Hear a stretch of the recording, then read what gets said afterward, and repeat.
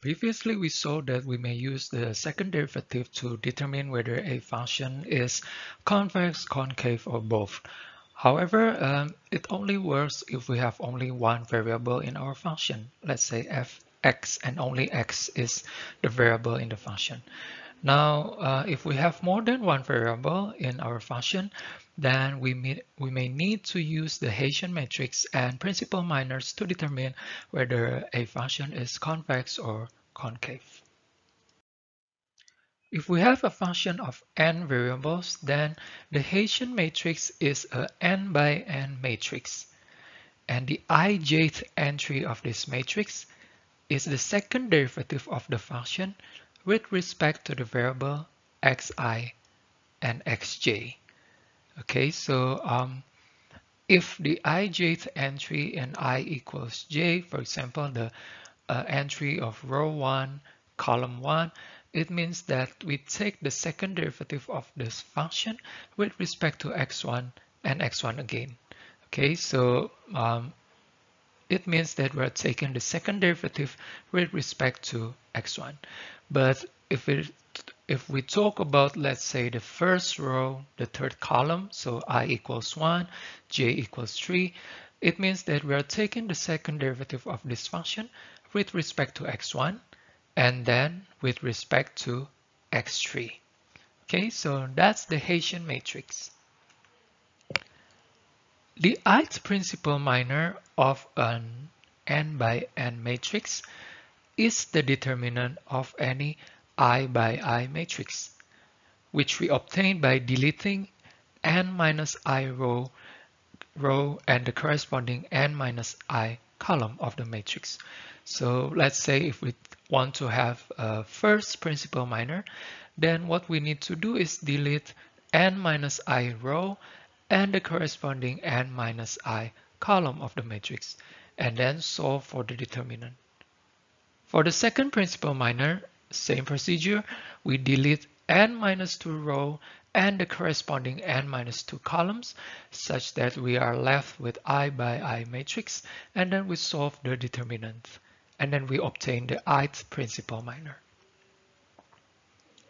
We also have the kth leading principal minor, which is the determinant of the k by k matrix obtained by deleting the last n minus k rows. So the keyword here is the word last. You see that in the principal minor, it doesn't say anything about which row, which columns. It says just delete the rows and the corresponding columns. But here it says we need to delete the last n minus k rows and the columns of the matrix.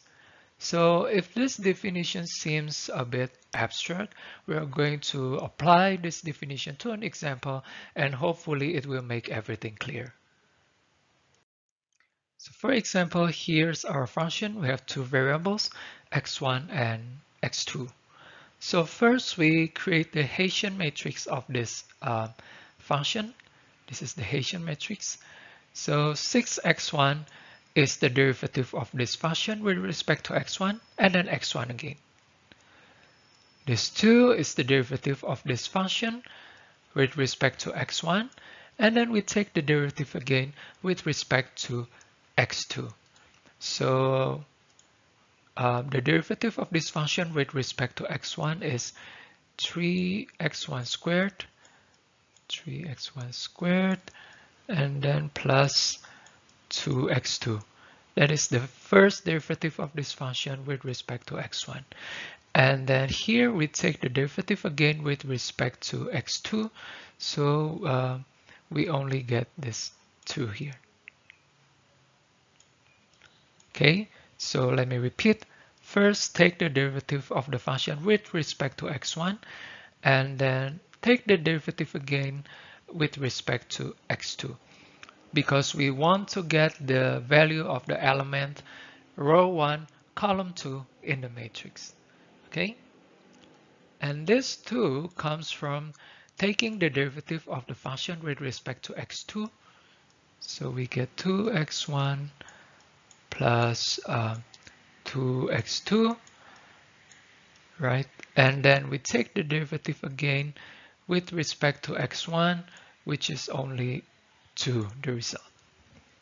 Okay, so that's how you create the Hessian matrix. And then finally for this 2, you take the derivative of the function with respect to x2, and then take the derivative again with respect to 2 again. Okay, so that is the Hessian matrix. Now for the principal minors, let's look at another example. I know this is a bit confusing, but the textbook provides another example for talking about the principal minors. So suppose we have a Hessian that looks like this.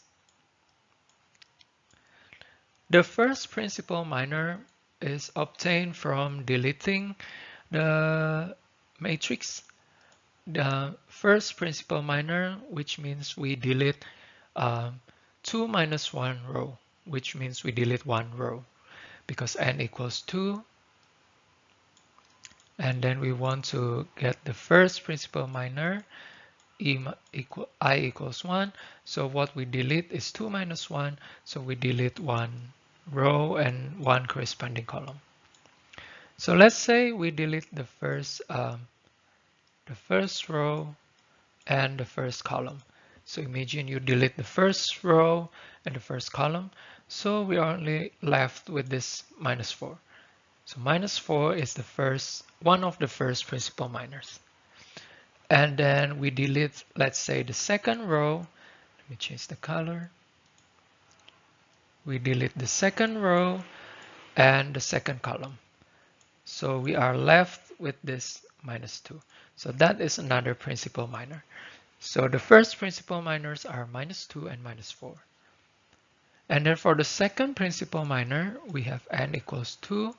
Second principal minor means I equals 2.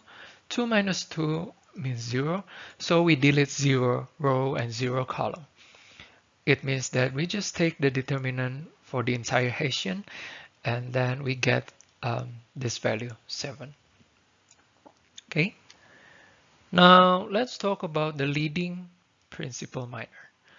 The leading principal minor means from the Hessian, let's say for the first leading principal minor, k equals 1, we delete the last n minus k. So n equals 2, k equals 1. So we delete the one last row and one last column. That's why if you delete the last row means the second row and the second column here, we are left with only this value, x1. So the first leading principal minor equals 6x1. For the second leading principal minor, k equals 2, means we delete 2 minus 2 equals, we delete 0 of the last row and column, which means we delete nothing.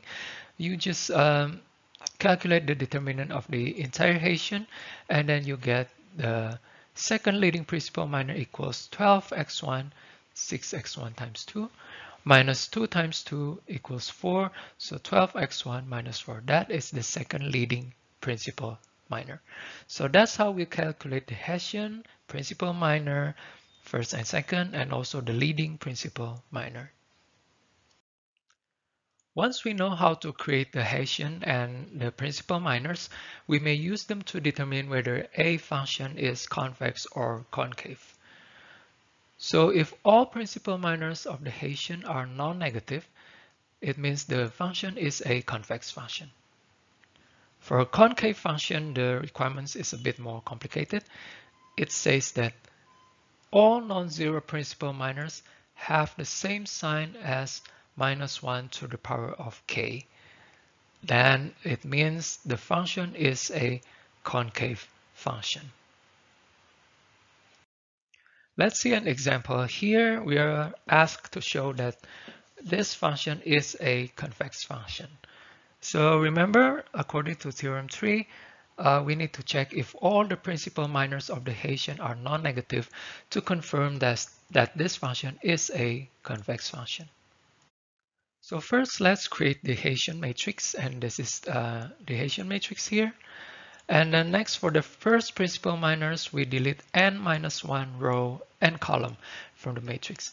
Let's say we first delete the first row and the first column. So the remaining value is this. 2, the determinant of a number is just that number. So that's one of the principal minor. And then we delete the second row and the second column. We are left with this value 2. So that's the second principal minor. And then for the second principal, sorry, that was the second first principal minor. I know it sounds a bit confusing, but we have two principal minors. For the second principal minor, we delete n minus 2 rows.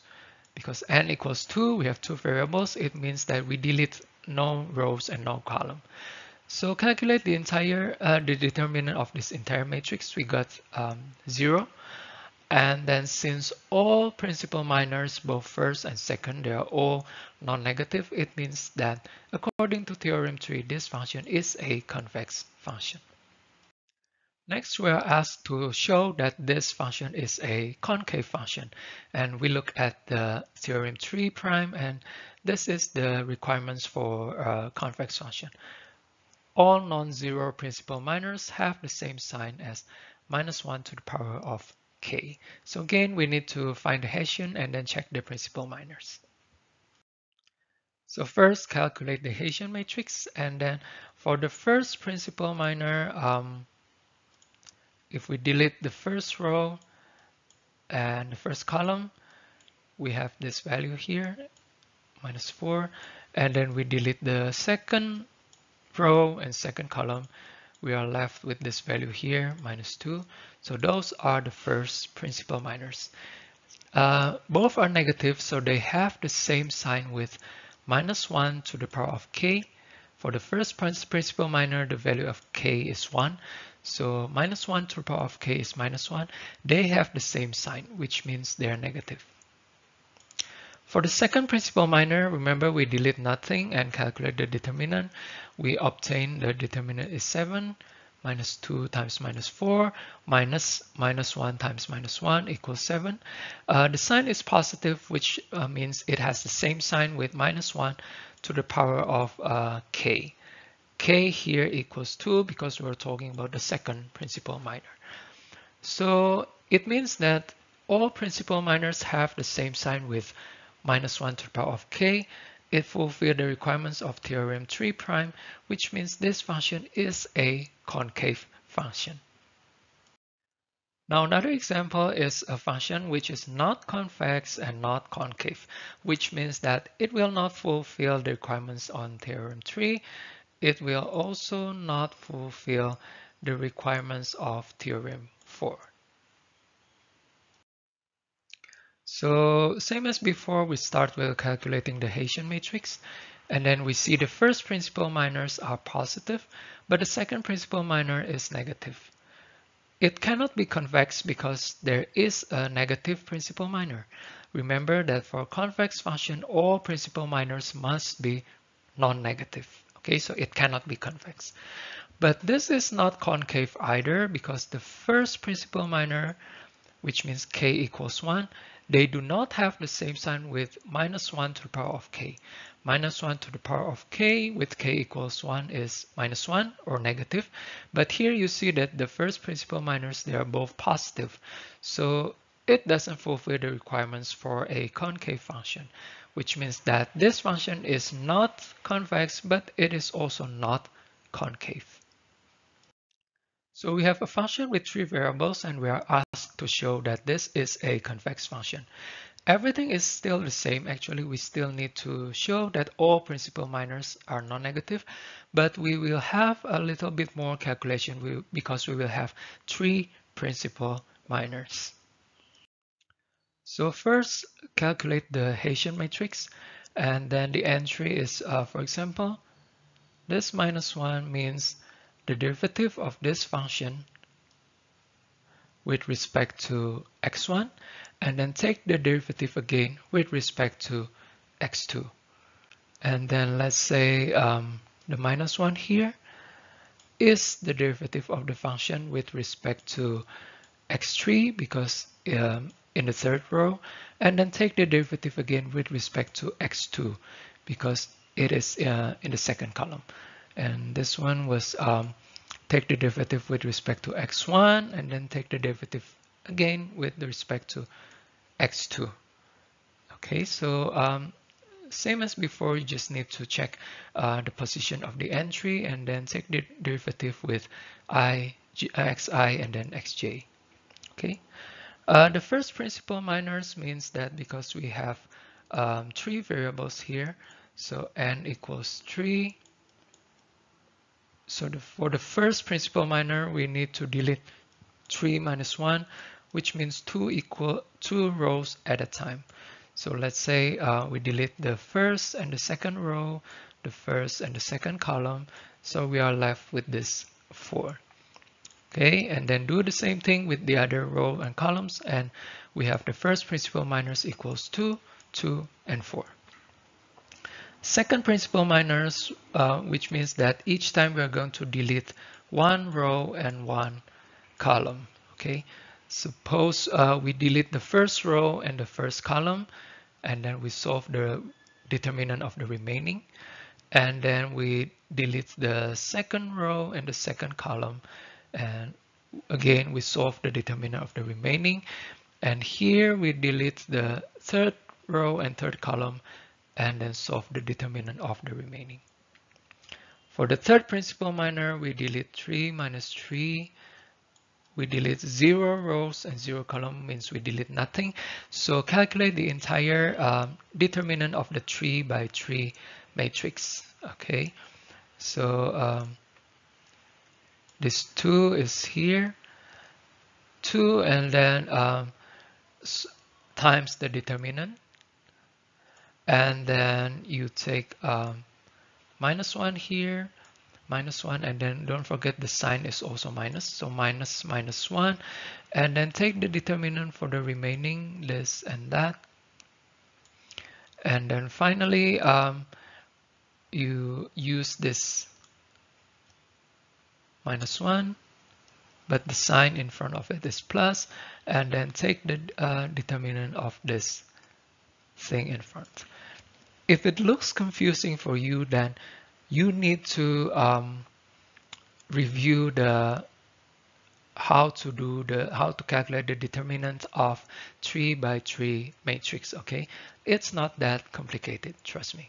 Okay, so once you have done the calculation of all the principal minors, you can see that all principal minors are non-negative, so it fulfills the theorem 3, which means that this function is a convex function. Okay, so that's how we are using the Hessian matrix and the principal minors to show whether a function is convex, concave, or not any of them.